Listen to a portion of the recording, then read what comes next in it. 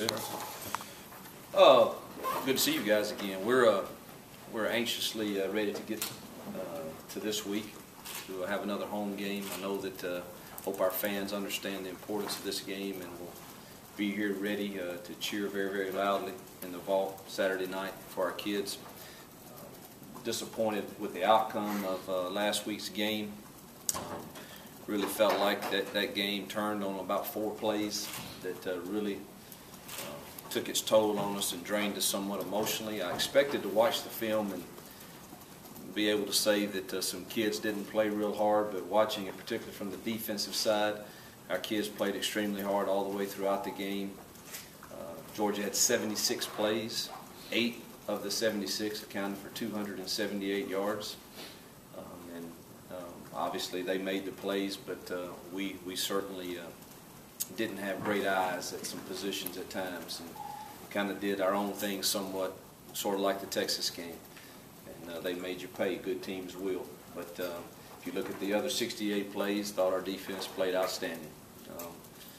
But against a good team like Georgia, you can't have those 8 plays that we gave up. And then offensively, it's the first game where they really they manhandled and beat us up front, and played a cover 2 base, and we couldn't block them.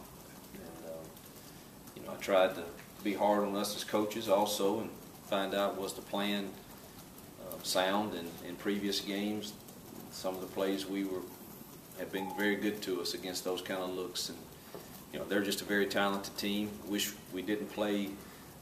I didn't think with an edge offensively, and we take that personally as coaches, and hopefully we can get that edge back and that swagger back for this week against Vandy.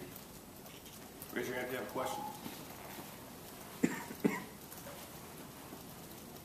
Coach, Brian Bennett seemed to kind of come out of the woodwork this week. A couple of sacks, I think. What's accounted for his ascension? Coach Kiffin does a great job every week of making sure that every kid that he coaches understands that the depth chart is etched in sand. And whoever has the best week, because really a lot of those guys are interchangeable for us and can all be productive. And he tries to honor the ones that prepare the best and practice the best. And Brian got his first start in a long time because of the week he had, and thought that he had a really nice game. So hopefully that will continue. But it'll be back up for grabs this week with those guys, and we'll see who has the best weeks, and that's the 4 that will start.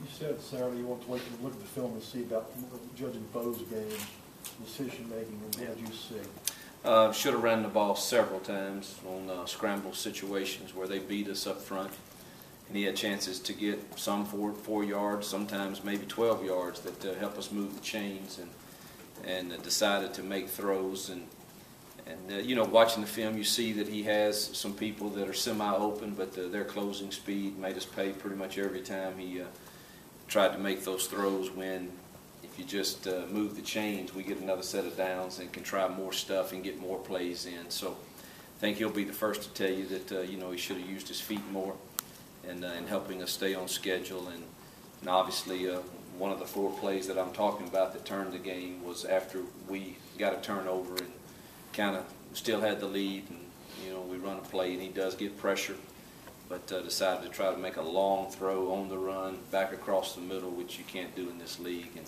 that was one of the 4 that I think turned the momentum against us.